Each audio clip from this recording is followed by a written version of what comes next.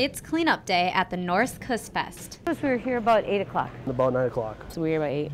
Every booth, pillar, and box must move out. Take down the pillars. All right.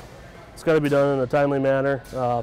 It's obviously everything's pretty heavy. They had me taking out all like the trash boxes earlier. Now we're just kind of stacking everything, getting it ready to go back to storage. We've got like 2 warehouses full of stuff we got to get out. We just have to take down our stuff. It's not hard.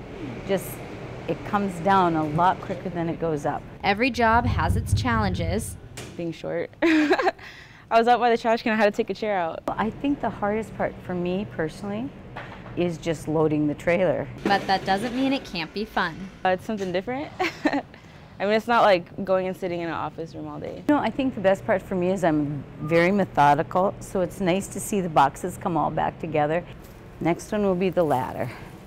It's like a giant child's Lego set. The pieces just go together. It takes a team to get the job done. It's pretty easy. It doesn't take too long. So. We've made some nice friends here that do all the signage. So they're usually coming through and teasing us and giving us a hard time, and and we tease them back. It's clearing out one pillar, box, and decoration at a time.